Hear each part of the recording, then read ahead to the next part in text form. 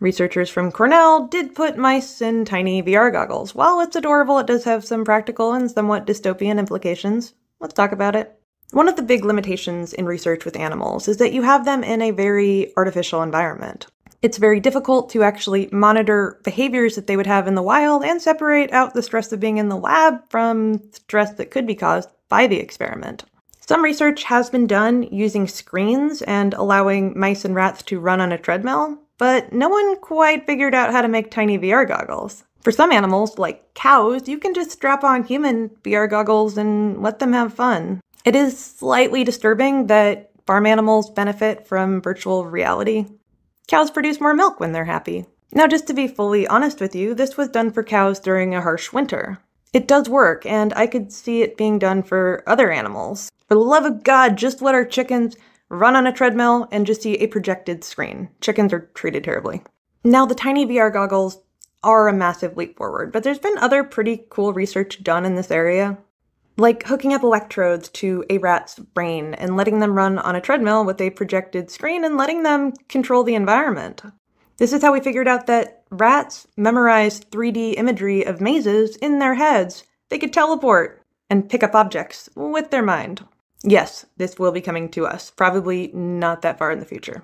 When it comes to virtual reality, there's a lot of benefits, but we haven't really studied all the drawbacks. It's been used as enrichment for astronauts on the ISS. It's kind of similar to being a lab animal, to be honest. You're trapped.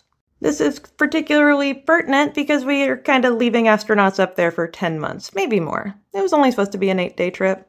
You yourself can use VR goggles to go to Antarctica or the ISS. Incidentally, they use the very same goggles to come visit us. Aside from things like vertigo and headaches, there's the possibility that people could become obsessed with it.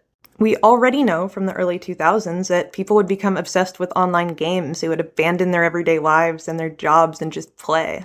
The new technology that we have is much more immersive. Imagine virtual reality that has sensations like touch, smell, and taste. And yes, people are already making generative AI copies of celebrities or people they might have a crush on. Unfortunately, they've made them of children. This is very unhealthy and to some degree downright deranged.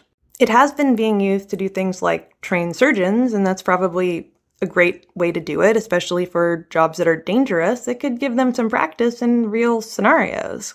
But this headline should chill you to the core. Here's how AI and virtual reality can help companies boost engagement and productivity. Dear God. I imagine this will lead to keeping humans in terrible conditions, kind of like the cows, and trying to enrich them. Hey, at least you can walk on a treadmill in the afternoon before you go back to your pod. It's a mixed bag like many things, and there's always going to be abuse of technology. There always has been. I am someone who loves video games. I grew up playing MMOs. I dreamed of a Sword Art Online style game, and that is going to come, I promise. There's always going to need to be a balance, and there's always going to be those that don't have it. Structures are eukaryotic cells more complex than the tiny prokaryotes swarming in the culture.